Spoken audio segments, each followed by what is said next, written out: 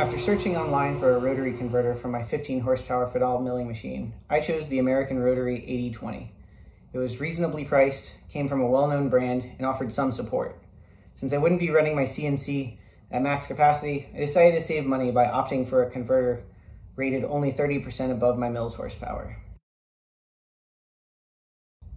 Installing the rotary converter was straightforward. I hired an electrician, but having installed 2 others myself before, I can say it's a simple process if you follow the instructions. However, American Rotary could improve their manual with clear step-by-step instructions and color photos. The black and white manual was lacking. Installation required a 50 amp circuit breaker, a wall plug, and some tin foil wire to connect the converter to the mill.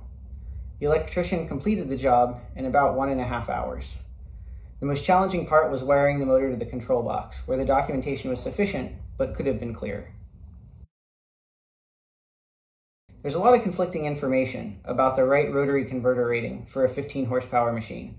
Since I primarily use my mill for prototyping in short runs, with loads far below the machine's capacity, I chose a 20 horsepower converter. So far, it runs flawlessly, and based on voltage drop tests, I don't expect any issues.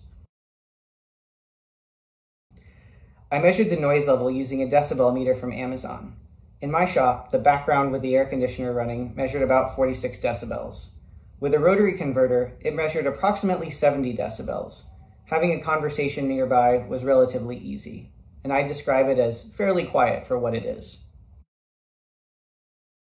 To measure the voltage between the legs, I hooked 3 multimeters up to measure the delta between each of the phases on the rotary converter.